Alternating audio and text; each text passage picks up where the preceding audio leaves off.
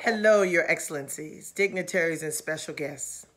I greet you with the universal Islamic greeting, Assalamu alaikum wa rahmatullahi wa barakatuh.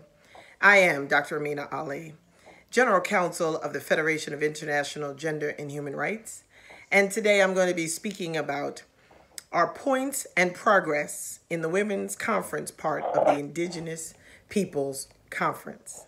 Thank you so very much for having me.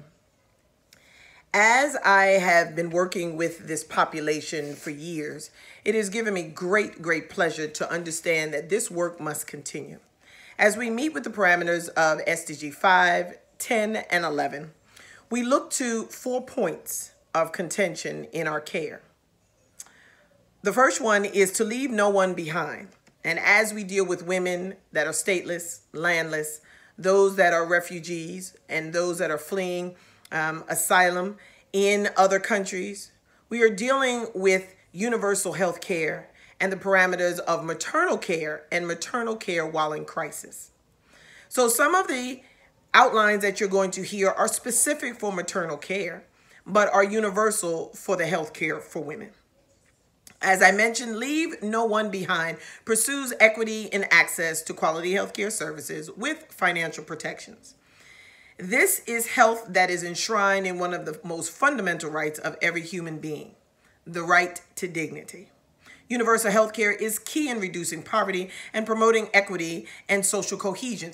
Governments should invest in everyone's health. This goes without saying, but the extension of this goes to geographical coverage and reaching the most marginalized and hard to reach populations that are essential to achieving positive health outcomes. A strong system for monitoring and evaluating its needs ensures accountability and participation at any fiscal level.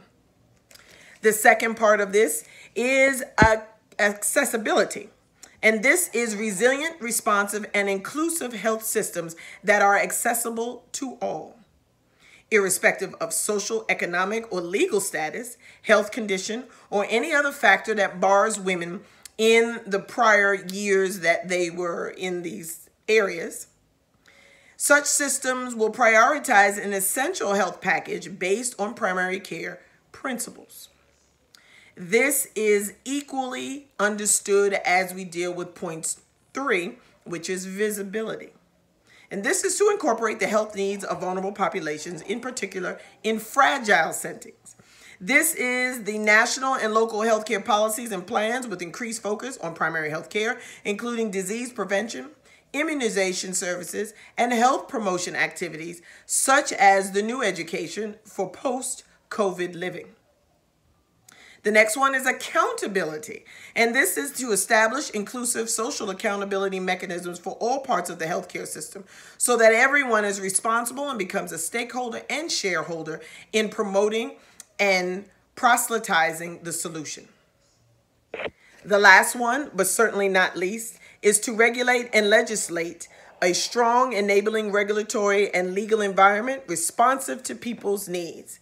This means it's incorporated into the government and allows the dignity to be held without any legal or moral ramifications that would happen because of demographic, geographic, or fiscal abilities. This is what we are doing at the Federation of Gender and Human Rights, and we are looking toward helping others in the prosperity of this for all women everywhere. Thank you so very much.